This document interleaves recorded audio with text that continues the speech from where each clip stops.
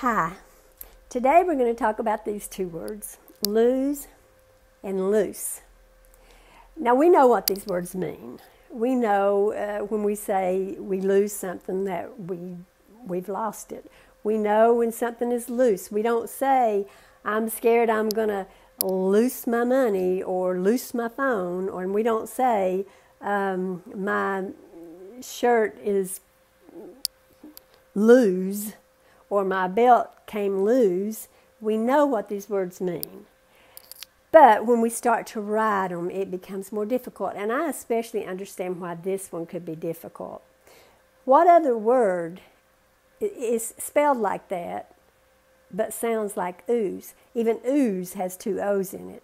Rose, nose, pose. They're all spelled this way, but they're not pronounced this way. So I get that it's difficult, but I have a trick.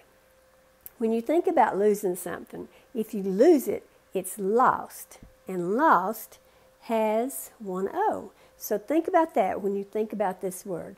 Lost and lose. If it means that, then it has one O. This one is really simple because you can say loose as a goose. And goose has two O's and loose has two O's.